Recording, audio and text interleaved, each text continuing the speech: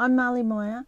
I'm a botanical, scientific and natural history artist, and I love detail. We've chosen 15 species in this artwork which speak to the ecosystem here in the Bunyas Mountains. Some are endangered and some are well known. In seeing the bigger picture of the ecosystem, that is what the sculpture is representing. It's made up of smaller parts, and remembering that it's the details that differentiate species from each other. So it's the details that I'm interested in as a scientific illustrator. This is a painting that I painted of a part of a bunya nut. This is the bunya nut down here in a drawing. This is an ovuliferous scale, which is female. This is a sketch of the cone. So you can see these points here. That's that point there. So that green part there is really just a sliver of that particular scale, because it's the green, the outer green part of the cone. The cones are huge. I mean, they're like that. They're like a football. They're very heavy. They can weigh up to 5 kilograms, and they're very dense.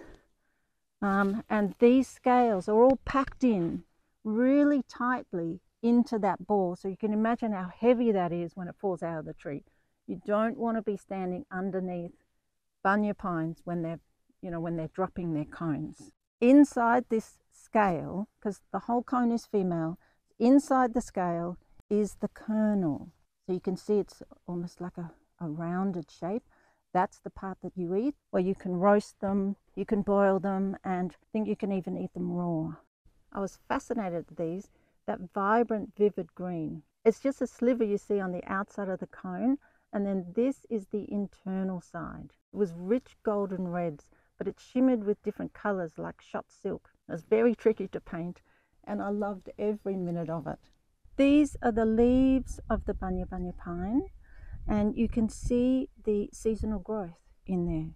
So with the smaller leaves here, that indicates that it was growing through the winter season, and these bigger, more lush leaves come out. That's the strong growing season through the spring and summer.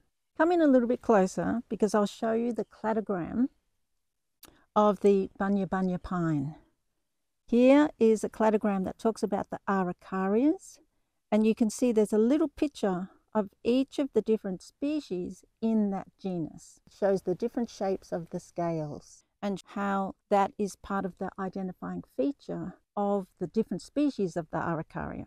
Over here is the classification for araucaria, and it's a great big long list, but it is in the Araucariaceae family.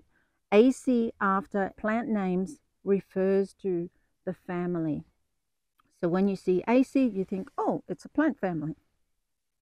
Underneath that is the genus. The genus is Araucaria, and this particular species is called Bidwillii. The botanical name is Araucaria bidwillii, and that's named after the botanist John Bidwill. The common name of Araucaria bidwillii is the bunya pine, or I grew up knowing it as bunya pine. And remember, it's not a pine. It is a conifer. It's a huge tree. You can see one up there with its classic dome shape, but it's not a pine. So that's a common name. A pine is from the Pinus genus, and this is from the Araucaria genus. So they're quite different. You can see it is a huge forest tree. There's a detail here of the global distribution of this genus, Araucaria.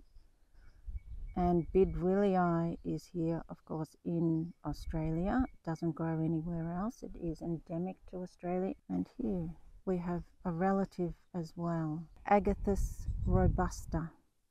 So there's Araucarias that grow all around the globe. They evolved alongside the sauropods, and we haven't forgotten that in this artwork. And one of the nicknames for the bunya pine is a dinosaur egg. The bunya pine is endemic to Australia, but it is a close relative of the monkey puzzle tree found in South America.